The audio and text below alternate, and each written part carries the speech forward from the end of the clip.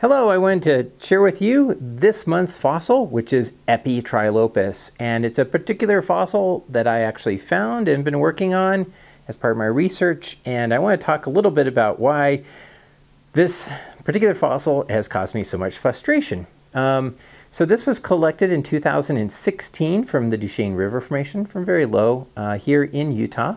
And it consists of 5 teeth. We have the second molar, the first molar, the fourth premolar, and then we're missing the third premolar, and then we have the first premolar and the second premolar.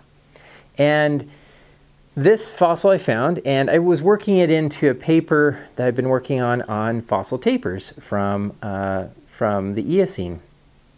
And I sent a copy of the manuscript to some experts on tapers, got their opinion, and they sort of said, yeah, that looks like maybe Epitriplopus. They agreed with me that it might be a taper.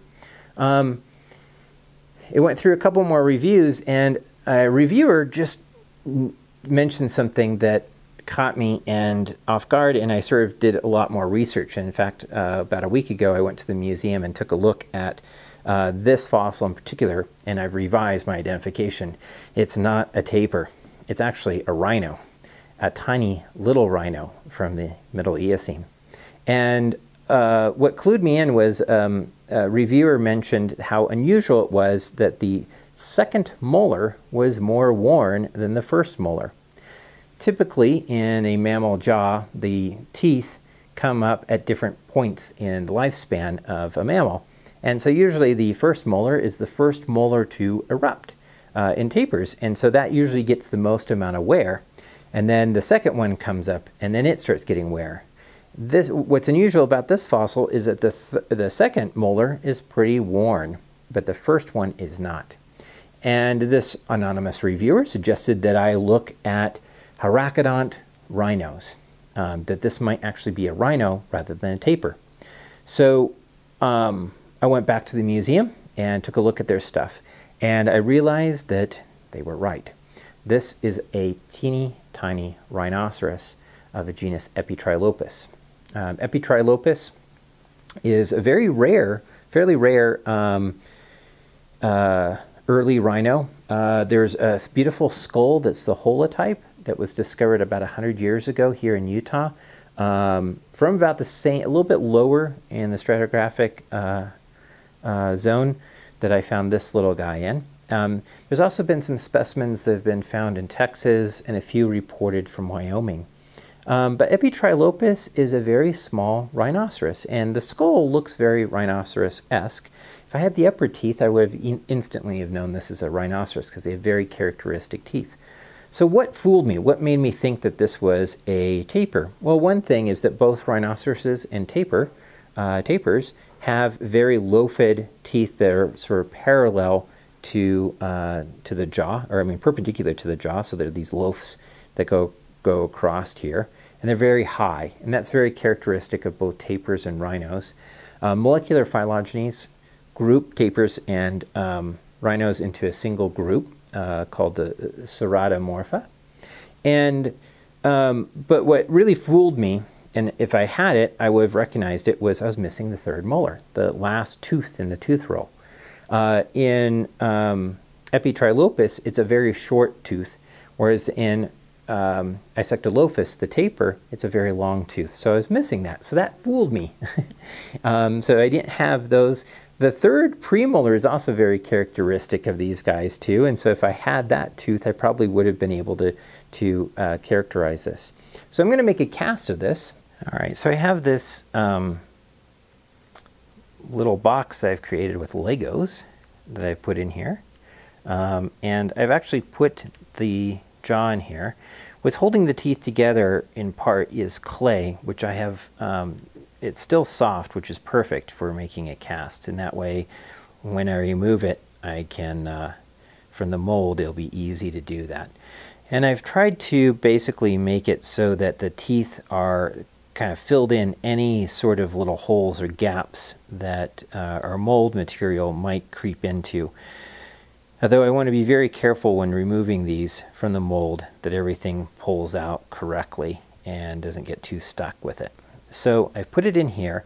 We're going to cover this with a molding compound, and before I do that, I want to make sure that to make the cast that I have an open part. So the bottom's going to be the open part, so I'll flip it over and then I can make the cast from the inside with the resin. So I'm going to use a mold release and spray it down really good in there so it doesn't stick to the fossil at all. And this I can wash off later on. The biggest danger you have in making these casts is that the mold itself will stick to your teeth. So you want to, or your fossil, so you want to make sure you get, it can easily slip off. Okay, so we're going to let that kind of dry there, and then we'll make the molding compound. Alright, so what I'm using is Umu 30, which is the smooth-on mold. It's a silicone rubber mold that I use. I sometimes use the latex too. Tin cured silicone rubber mold that I'll be adding. And it comes 2 parts that we mix together, and then we let it dry. This one I think takes usually I let it dry overnight when I do it. So we're going to mix up equal amounts, and I got to make sure that when I combine these, this will at least come up to the top. If I have a little bit more, that's good. If I have too little, that's bad because I'll have to remake up some. So, alright, so let's do it. We're going to get these equal to each other. And one is red and one is blue, so we mix them together, they turn purple, which is nice. So, let's see. Mix them, so I'm going to pour that one in there.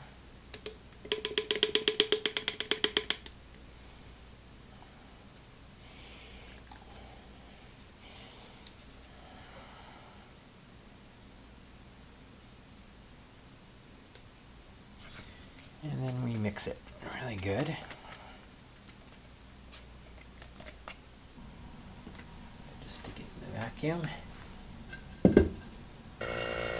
You can see how the bubbles are all coming out of it, being sucked out in the vacuum, and that'll make it so that air bubbles won't appear when we make our mold. Get that off.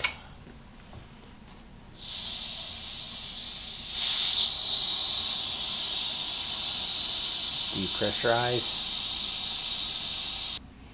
Okay, now comes the scary part, and that is we pour this very gently over and very evenly over the fossil. Alright, so we now have it all full, and we're going to let it dry. Still little bubbles in there. And get it dry. Alright, so now is the scary part. This has dried. Take this off here.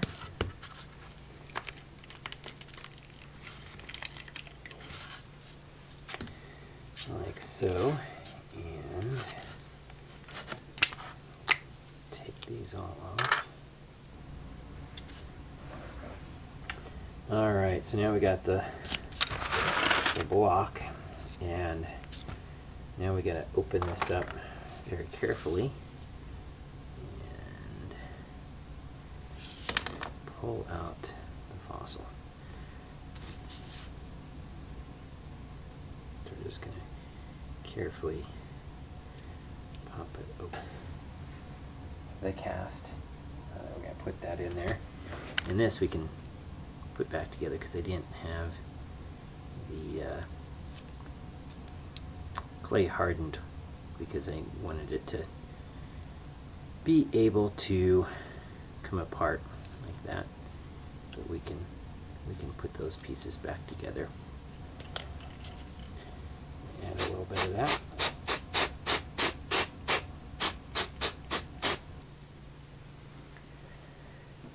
Alright, so now I'm going to use, mix up the resin, and this is easy cast that I'm going to do. And if I mix this normally, it would be clear, but I want to add some color to it so it's white. It's easier to later paint. So I'm going to add some pigment into this, and grab a mixer. And this requires quite a bit of mixing, and this one I'm not going to put through the vacuum, because if I did that it would actually cause bubbles. So in here, just a little.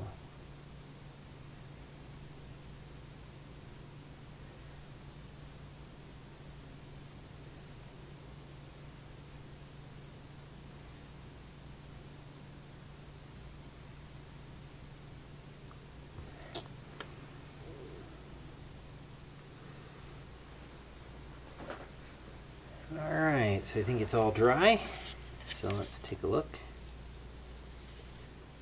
I'm hoping there's no bubbles.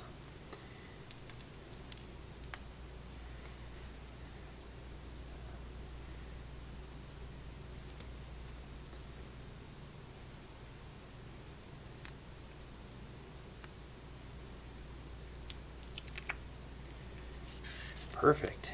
Actually, that's good. Good cast. Nicely done. And there we have our cast.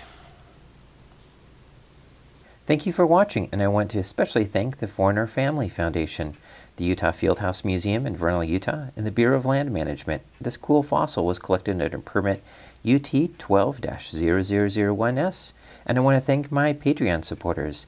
The Allosaurus supporters will be getting a cast in the mail.